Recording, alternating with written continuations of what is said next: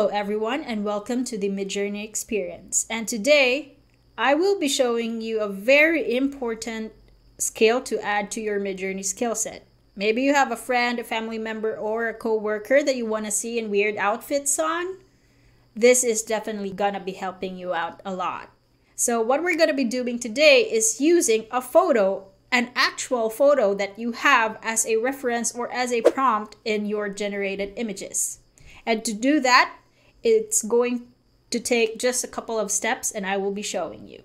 So because I am a fur mom, I will be using a photo of my dog because she is a spoiled baby. So here's the first step. On the lower left corner of your Discord server, you just click on the plus and click on upload a file. You select the photo you want to use, which is my dog, and hit enter. So we just let that upload.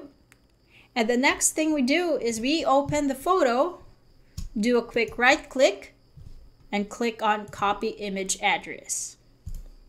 Then we go on business as usual with Midjourney. We go with slash imagine. We paste the image link and we add our prompts. So I love my dog so much, so I'm just going, I want to see her in armor. So I'm just gonna add in golden armor, heroic aura, night. Let's make it simple. So let's see.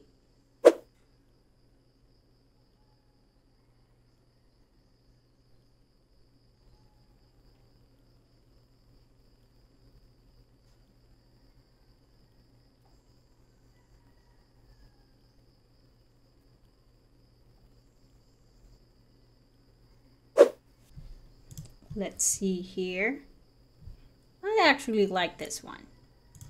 So we just upscale it. And there you go.